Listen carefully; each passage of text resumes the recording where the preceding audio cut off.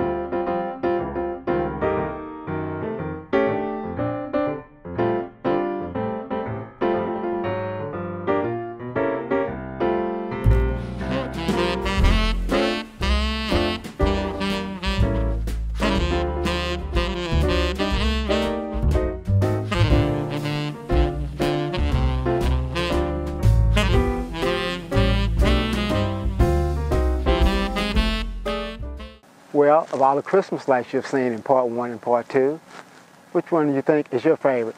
Leave a comment below. And while you're down there, hit the subscribe button and also hit the notification button so you can get all my videos. If you like what you see, leave a thumbs up. That motivates me to go out and do more videos. And of course, if you don't like what you see, it's all right to leave a thumbs down. Just tell me why you don't like it, because again, that will motivate me to go out and do more videos so you'll like them next time. Because you know, my sayings are, when it comes to photography, no one knows it all. And the more you learn about photography, the more you learn you didn't know. And again, I want to thank you for coming along with me on these part 1 and part 2 tours of my downtown Asheboro Christmas lights. And I will see you next time.